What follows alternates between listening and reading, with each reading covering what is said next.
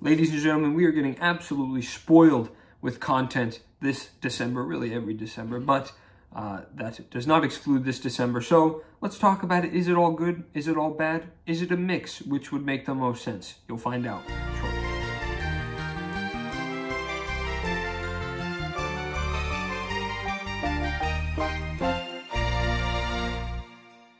Of course, we have to be festive on this channel because we love the holidays and this time of year on EDPC Reviews. The first thing I want to cover, just getting right into it, is Guillermo del Toro's Pinocchio. And let's get it out of the way. I love Guillermo del Toro as a director. I am not super familiar with all his work. I mean, I know all of his work. I just haven't fully seen all of it. I've seen The Shape of Water, which I adore, and I've seen Nightmare Alley, which I adore. And then I watched his little Netflix horror special earlier this year, The Cabinet of Curiosities, and I have my own review of that. Let's just say that, and you can go watch it. Not too pleased with that one. But as for Pinocchio, this is one I was excited about for a while. Way back when I did an Oscar, not really prediction, but I was looking at potential Oscar contenders last year. This was for last year's ceremony, so where Coda won Best Picture. I did this way back when, so 2021, early 2021. And Pinocchio was one of the films I mentioned because we all thought it was going to come out in 2021, back in early 2021. I've said that way too many times. And all I knew about it was that it was animated and it was set in fascist Italy. And obviously that's worthy of being excited. And then, you know, obviously attach Guillermo del Toro to that, and you have all the more reason to be excited. And Pinocchio did not let me down. The stop motion, the animation here is just, I mean, come on. Let's not kid each other here. It's phenomenal. When you put a master at work like this, you know they're going to put all the attention, time, detail necessary to craft this world and just make it unlike anything else. And animation as a medium is always something so special, and stop motion in particular. Some of my favorite films ever are stop motion animation. Nightmare Before Christmas, I adore that film. And it just gives so much fluidity with the character models that you use, and obviously the backgrounds, the settings that you create, and it's a spectacular medium. As far as the story of Pinocchio, I'm not super attached to the story, but it is a classic, obviously. And I think it's one that gets adapted a lot. I didn't see the Zemeckis one that came out this year, but that was panned, obviously. And it feels like you get Pinocchios a lot these days. Obviously, you get a lot of different adaptations of a lot of different things, but Pinocchio does sort of stand out as a famous story that routinely gets adapted. And as far as adaptations go, my general philosophy about anything in life is do it different or do it better.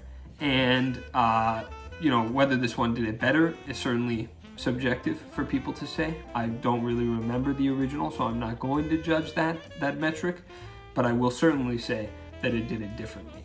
It looked at the story, I assume, I don't know who wrote this actually, but whoever, I'm gonna say Del Toro, and that might be incorrect, but just as the director of the film, that's who I associate with this story. Del Toro looked at the story of Pinocchio, which has very, you know, played out themes at this point, don't lie, yada yada. And he saw unique grounds to tell different kinds of stories with different kinds of themes. And obviously it still has all that original stuff, don't lie, all that, you know, we've seen this stuff before, but it also breaks new ground. And it uses this setting that it's created, like only Del Toro can think to put Pinocchio in fascist Italy. And obviously that's a head scratcher of an idea at first, but when you watch this film, it just makes so much sense with what they were going for.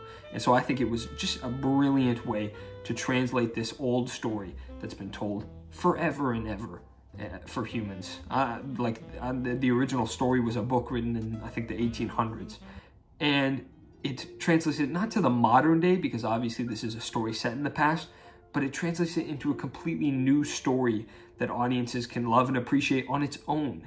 It stands on its own outside of the original Pinocchio, and that is what makes it spectacular. I didn't really have any complaints with this one. It wasn't my favorite of the year. It's not my favorite Del Toro by any means, but as far as adaptations go, brilliant. I love it. The voice acting. Ewan McGregor as Jiminy Cricket is hilarious, absolutely steals the show. And then I will also shout out Christoph Waltz as the circus goer. I mean, the guy is The voice is so iconic. He's a legend. And then actually I'll also say Ron Perlman as sort of the, I forgot his name, but he's like the fascist routine, you know, your local fascist in Italy. And he does a pretty good job just speaking in his deep voice, but he's a commanding presence. Overall, very much enjoyed Pinocchio. It is going to be an A. I would recommend checking it out. Now let's talk about Violent Night. It's fitting that I have this hat. This is the, if you haven't seen the trailers or something like that, David Harbour plays Santa, any sort of a John Wick type. He's violent, hence the name, and families snowed in, the super rich family is snowed in. They get robbed by these criminals who they're sitting on so much cash. I forget the amount, but it's millions and millions of dollars, and Santa comes to the rescue. Now, Violent Night very clearly, and it doesn't shy away from this, takes inspiration from two holiday classics. Two of the best holiday classics, maybe the two best holiday classics.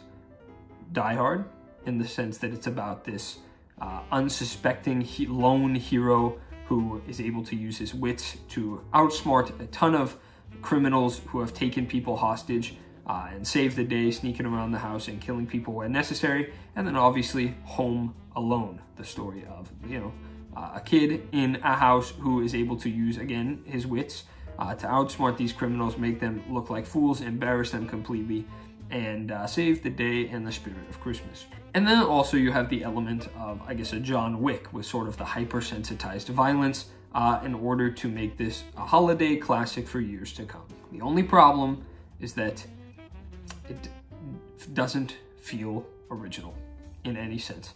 And my main problem with Violent Night, first of all, is that it is trying to be a funny film.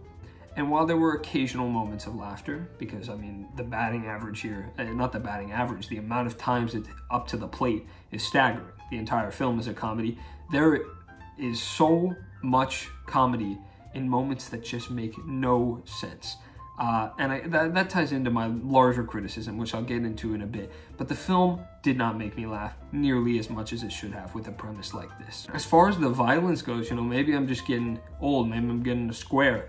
But when you see a film like John Wick, the violence all feels essential. There's something about it, and they just make it. The impact, the weight of the violence in a film like John Wick isn't on the blood or the gore, though, you know, there's certainly elements of that, but it's more on the impact. They really do an excellent job, some of the best choreographed films of all time, of making you feel each hit, each gunshot, each everything, each sword, what is it, like a puncture is not the right word, but whatever. And it's remarkable how they managed to do that. Violent Night focuses way too much on the wrong aspect of the combat, which is the violence that follows. It is way too focused, in my opinion, on the gore of the fight. And, you know, you gotta balance it out. You need to have a good, it's gotta be scales, right? You need the gore, which obviously helps contribute to show you how violent something is, but you also need to focus on the impact. It can't be too high, one or another, or else the scene just doesn't feel fun, authentic, anything like that. Like when I go to see a John Wick and I see, you know, some crazy thing that he does that just feels awesome, I you know, curl back into my seat. I'm like, ooh, because it's fun, right? They managed to do it so spectacular. I have so much respect for those guys. I didn't feel that in Violent Night. But my main problem with Violent Night is that, to me, it seems like it has no idea who its audience is. I don't know what they were thinking here. It's a rated R film.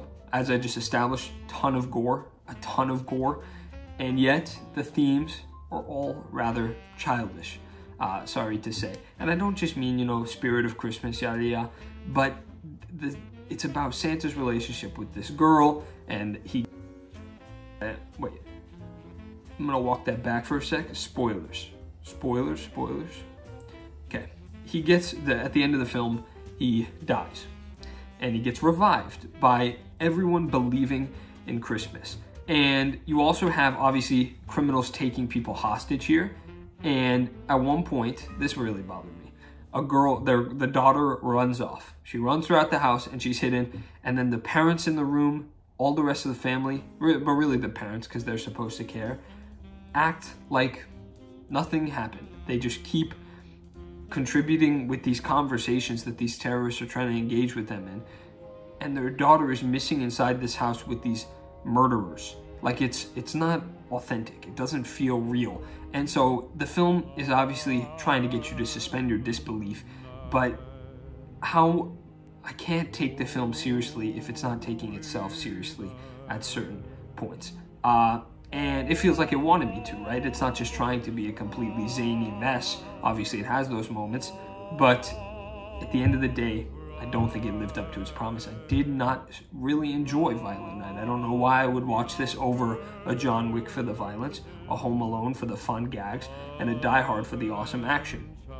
It falls flat on really all three fronts. Then I wanted to talk about, I don't know if you can hear that. I think I'll wait. A little loud. Might be a minute. It's a garbage truck. So, doing anything for Christmas? The holidays? New Year's? Oh. No, go ahead. Huh. Awesome. No, I've never been. That sounds like fun. Well, enjoy. Send some photos. Let me know how it is, of course. Me, we're going on a road trip. Yeah, I'm excited. It should be fun. It should be fun. All right, next up we have Rick and Morty Season 6. And I will say quickly, I would consider myself a Rick and Morty fan. I like Seasons 1 through 3 a lot.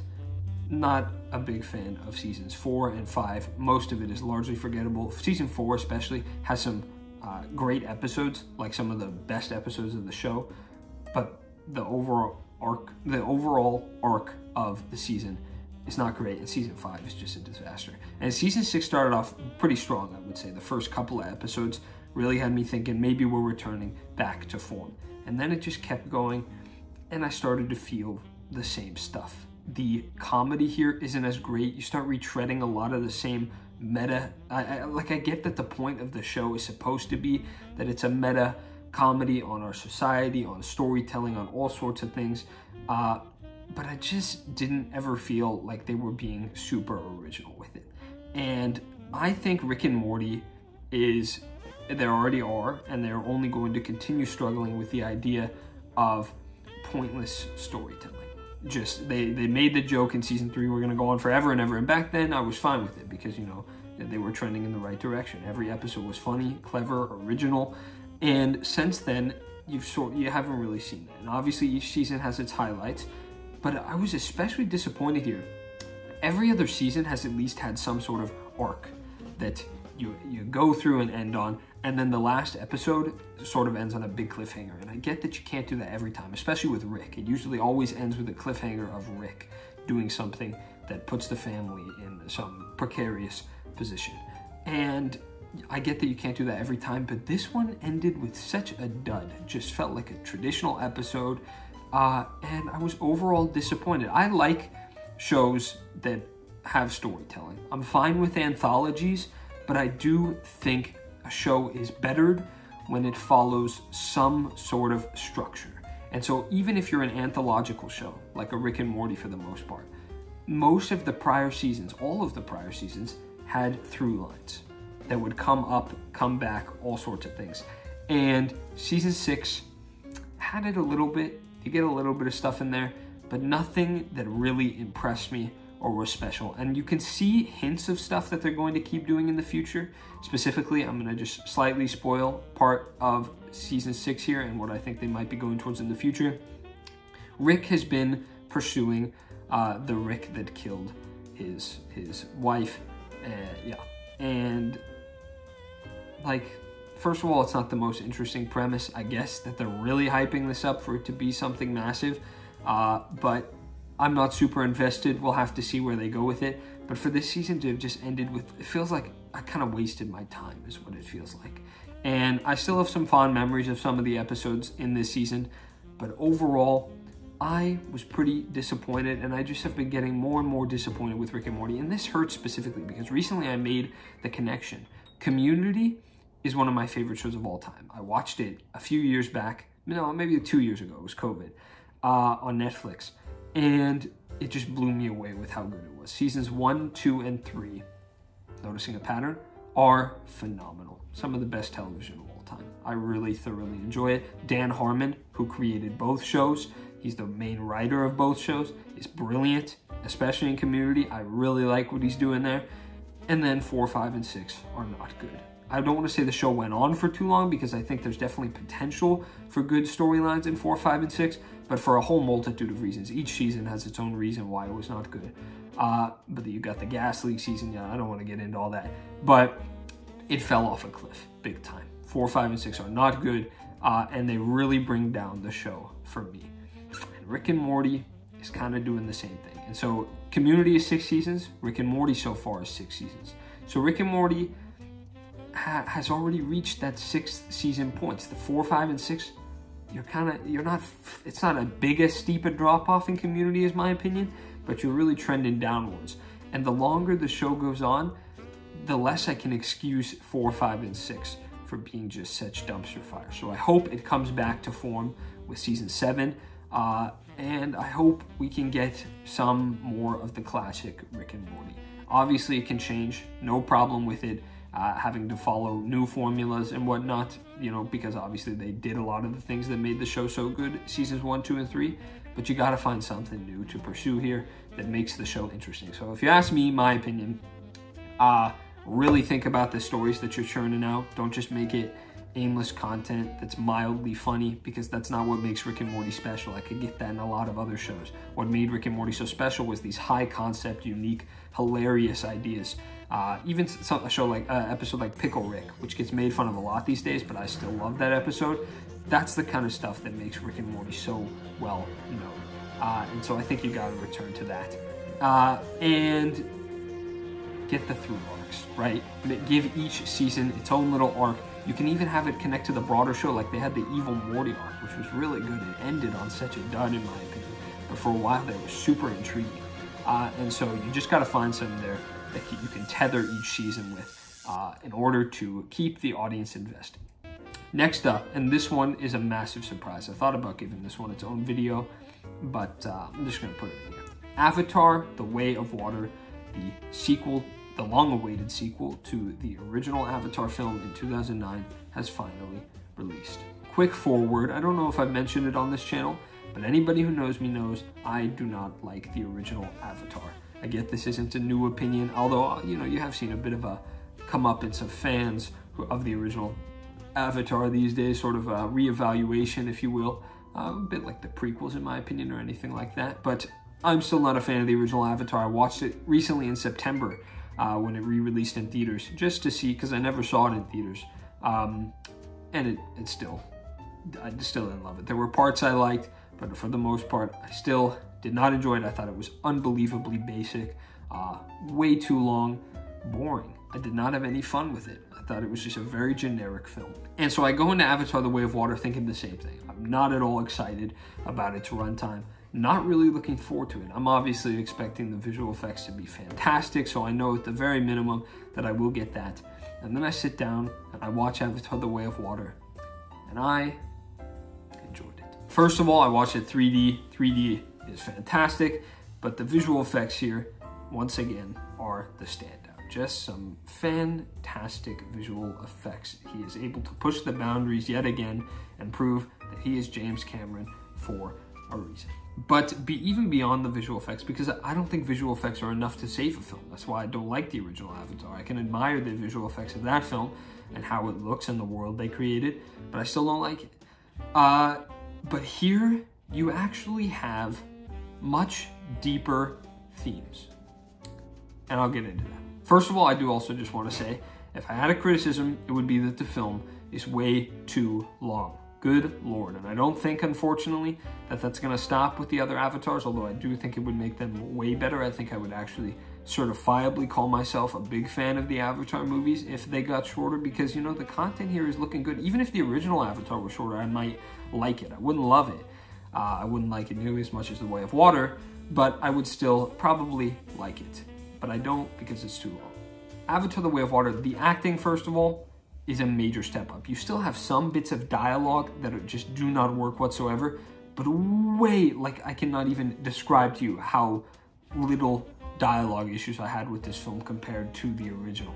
And the script in general, it still follows a pretty basic story, but what is underscoring that is so much more rich, in my opinion, because you have the main thing here is the family bond. And Jake Sully as, I forgot does he have an Avatar name? I don't even know, maybe not. First of all, the acting is very good. And Neytiri, Zoe Saldana, is just as good as she was in the first one. She's always been good in this series. And the family that they have here, it actually really touched me. I have to be honest. They have these 4 kids, and they're looking for a new home, and they have a lot of responsibilities that they got to handle. And I wasn't expecting myself to get as invested with this family as I did. But each of the children, this isn't always a thing when you have, you know, sequels with families and whatnot. The families aren't super fleshed out. But, like, I don't mean to do this because I love this film, but Endgame, you look at, maybe this isn't the most fair thing, but Tony Stark has his daughter, obviously, and they rely on some cheap tricks with the daughter. I love you 3000, she does the whole cheeseburgers line at the end of the film. You know, no tears from me because of that, because it's a little forced, right? But the daughter doesn't exist as her own character. She exists as a way to make me feel more for Tony Stark. Each character of this family, from the little girl who doesn't get the most screen time, but she still has her own, to the older brother, each has their own person. They each have their own definable traits that makes them unique, that gives them individuality, and it makes them so much more valuable and special. And I am able to actually resonate with them and like them and appreciate what they're going for here. And so the real thing that Avatar: The Way of Water, the thing that makes it stand out above its original and actually makes it a really good film, is the family. I adore this family that James Cameron has given Jake Sully and Neytiri. And then you also have the villain in the original, Quaritch, was just some general, you know, he was actually a pretty good actor. I always kind of liked Quaritch, but very basic. I don't love him. And this film probably made me like that original version of him even less, because here, I'm sorry to say, Cameron does sort of brilliant. It's a little simple, a little easy, but it's kind of brilliant. Turns Quaritch into a Na'vi. The thing he's fighting against is entirely, even as a Na'vi, he's fighting against the Na'vi. He is the thing he hates, but he can't deny how much power it gives him. And not only is the character design cool as hell, but you still see that Quaritch in there, who is now also an Avatar. I'm sorry to say, I dug it a lot.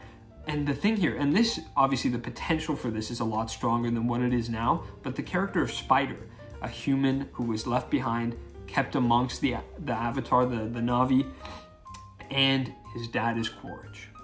And the idea of having a kid who grew up with the Na'vi, who doesn't like his dad, but is also not fully accepted by, specifically Neytiri doesn't fully accept him. Jake Sully kind of does, but, you know, doesn't treat him necessarily as a part of his family, but the kids love him. It's a great dynamic. I really think the character of Spider has a ton of potential for the future. I'm excited to see what they do with him. And I think in general, James Cameron, since he got a lot of the exposition out of the way in the first one, he has more room to work with the character dynamics and all that sort of stuff, and just really build out the familial relationships of the world of Avatar. And I think that is special, and I'm excited to see what they anchor the third one with. If it's unique, if it's original, if something that I can enjoy, I'm looking forward to it a lot. So Avatar: The Way of Water did surprise me. I very much liked the film. The visual effects are great. A lot of the action scenes are fantastic, by the way. I was on the edge of my seat. One last thing I actually did want to mention, I can't believe I almost forgot this. I guess the high frame rate didn't bother me a ton. There were certain scenes where you definitely notice it more, but pretty much all the action scenes looked like a video game. And you have that because of the high frame rate as well, but they like to do the zooms. I don't know who was the cinematographer on this film, but he always zooms in on everything, like the train going off the rails, zoom. The Avatar flying in, zoom. It feels like a video game cutscene. I was ready to spam the quick time events. Obviously, there's literally every action scene in this film. I could probably be a video game cutscene. I want somebody to edit someday all these scenes into cutscenes because it will look like it's straight out of a video game. So that's the only thing. I still enjoyed the action scenes for the most part, but maybe dial back on that front. Avatar: The Way of Water is going to be an A. And I just realized I did not rate Violent Night or Rick and Morty Season 6. But I probably put something up for those, so it's fine. Next up, we have Sam Mendes' film, Empire of Light. The Olivia Colman film about, she works in a theater in, London or something like that. I don't know, some English city. And it is not great. A lot of people have already spoken about this one, so I don't intend to speak for too long. Cinematography is pretty good. It's from the legend himself, obviously. I am forgetting his name. Deakins, Roger Deakins, the legend. Frequent collaborator with Sam Mendes, who's a director I admire quite a bit, by the way. But the film here, I don't really understand its goal. That was the main issue I had with it. Is it about the magic of cinema? Slightly. If you want to call it that, that is the fourth most important theme of the film, maybe, at best. But the film is trying to be about a lot, and in that, it is about nothing. The film is way too broad in its focus and never hones in on anything. That was the metaphor I wanted to use. I can't believe I didn't use it. When I left this film, I liked the metaphor of, since he wants it to be about the magic of film. They try so hard to get everything in one shot, but everything is unfocused. Everything in the shot is blurry, and so as a result, it just looks like a mess. It looks like a mess. And it's a beautiful mess because it's Deakin's shot, but it's still flawed, completely flawed, and has almost no purpose. I don't know why I'm ever going to watch this film again. It didn't make me feel anything particularly. It felt like kind of a waste of 2 hours. It's got some great performances. Olivia Colman, as always, very good. I don't know how to pronounce his name. Michael? I think it might be Michael, but the E is in front of the A, so I'm not sure. But Ward this is the first time I've seen him in anything. He's very good. He's super charismatic, so I like that a lot. Toby Jones, I kind of just like. He's kind of, I just like him as sort of a character actor. He's always there doing something in the side in all these movies. But I enjoyed him.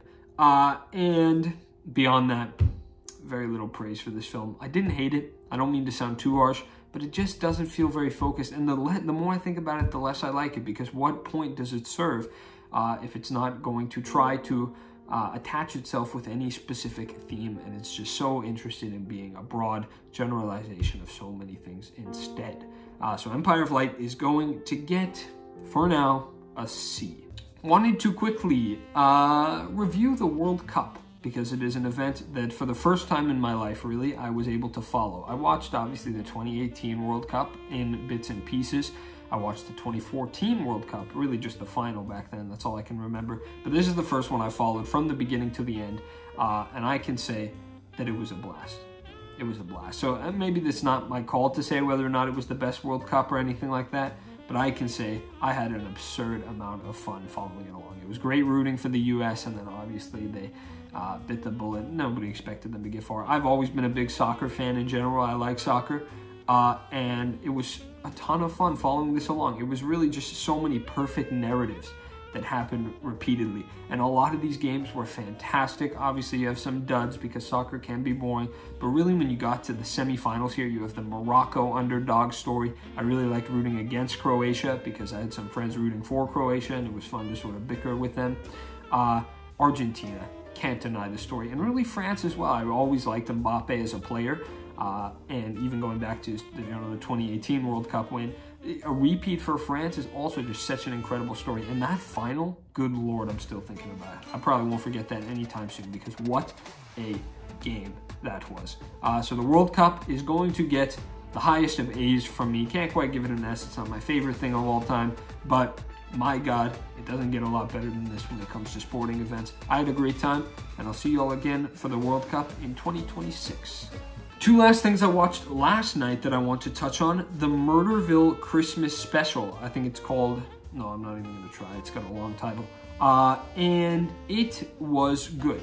I'll say it was about as good as the show. And actually, the show I was able to review on my first ever arc. So my first ever one of these videos where I discussed a lot of things in the same video. Way back in February or March, way back in March, I reviewed the show. I liked the show a lot, pretty funny, improv comedy, nothing groundbreaking, but I enjoyed it. And I thought the same thing with this one. This one was actually probably my favorite of all the sort of Murderville episodes. And that's because they go bigger. It's obviously themed, so I think it's a lot more interesting. It's the funniest, in my opinion. Jason Bateman, I love. Maya Rudolph blew me away. She was hilarious in this one. And then I won't spoil one little surprise that you get in there if you want to watch it yourself. But it's a ton of fun. If you haven't seen the show, they're really short. There's like 6 episodes and they're pretty short and they're funny. I would definitely maybe even start with this one because I think it'll hook you in and show you all you need to know. I liked it a lot. It's going to be a B again because, you know, nothing groundbreaking, nothing super special, but very enjoyable. And then it sucks to be ending the video with this one, but I have to. I waited to make this video until I saw this. But it's going to be Bardo, False Chronicle of a Handful of Truths from Alejandro, no, I'm not going to say that, Alejandro Gonzalez Iñárritu, A-G-I. Nobody ever says that, huh? A-G-I, I just made that up. Iñárritu is what everybody calls him. And I, again, am not super familiar with his work. I have seen Birdman. I would like to see The Revenant. I was planning to watch it before this, but I never got around to it. And I like Birdman a lot. I think it's a great film. And I can obviously see now the sort of similarities between a film like Birdman and Bardo. And I will say up front, I appreciated aspects of Bardo. It is obviously a very personal story to Iñárritu. I like a lot of the themes that are being explored here as it relates to Mexican identity and also, you know, Mexicans living in America who are trying to sort of balance the struggle between their identities. It has a lot to say about journalism, about storytelling. It has a lot to say about a lot. But I hate this film. Maybe that's a strong word because, again, I appreciate a lot. I like what he was going for. He's clearly an artist with a vision. But my God, if this wasn't the most boring film of the year, probably. And the reason for that is you have it's a very surrealistic film, right? He's obviously trying to create these unbelievable scenarios that are just ridiculous and very high concept stuff. It looks like pretty high budget with a lot of the stuff that they pull off here. Looks fantastic, I won't lie. But it is a mess. It feels like Iñárritu was challenged to drag out each scene for as long as he could. And I'm a little baffled because apparently this is the cut down version. The original was even longer. So I am a little baffled as to how he could possibly have cut this down to where we got it now, to the version I saw, because holy mother of God does it take its time. And as a result, like I get that he wanted, I think this character, I think, my interpretation is that he's obviously supposed to be a version of Iñárritu because he says a lot of things, even in story, it's sort of meta where he's like, he's telling other people about this surrealistic world that he's imagined, and these are scenes that we've already seen in the film. And it just doesn't work. A lot of people have called it self-indulgent, pretentious. I kind of agree, but I think it detracted from the point that he was trying to tell by the way that he just made everything so muddled in surrealistic ideas and, again, high concept scenes that just really doesn't get to the point that he was trying to make. But also, I just didn't enjoy the film. And so when you're not engaged with the film, when you're bored by just how long some scenes are going on, it's very hard to want to understand what he's trying to say or to appreciate that even more. And so I get what he was going for. I get that some people like this film a lot. I can appreciate that. I still have a ton of respect for Iñárritu as a director. I still very much like Birdman, but Bardo is unfortunately one of my least favorite films of the year because I cannot understate how bored I was during this film. I tried. I really, really tried. But Bardo is going to be a D. Did not enjoy this film. And my only advice would be maybe cut it even more. Alright folks, so wow, that was a long one. But that is going to be the December arc, possibly part 1, because we got a lot of other films coming out soon. I'm going to see The Whale today. I'm going to see Puss in Boots: The Last Wish probably tomorrow. I'm going to see Babylon come Thursday, most likely. After Sun is still on my radar, a film I need to see. What else do you have? You have White Noise coming out at the end of the year. Broker, I don't know if that's coming out in America by the end of the year, so we'll have to see for that one. Some other films. A Woman Talking, of course, is a film I've been super excited about for a while. Lots of films to see, lots of films to catch up on, talk about, but we are drawing the year to a close. So, folks, if you've seen any of the things that I talked about in this video, please let me know down below. I would love to hear your thoughts on them, the ratings you would give them, if you agree or disagree with any of my criticisms. I tried to be more thorough with the things I said in this video, so I hope you appreciated that, or maybe I went on for a little too long and I was perhaps self-indulgent. You can let me know if that was the case as well. Folks, I'm in EPC Reviews. In case I don't see you before the holidays, happy Hanukkah, by the way, for all the fellow Jews out there. But in case I don't see you before the end of the holiday season, I most likely will. But happy holidays, enjoy, spend time with family, you know, enjoy the vacation you were telling me about earlier. That's going to be an odd comment if I don't end up keeping that portion of the video in the final cut, folks. Bye-bye. Happy Hanukkah.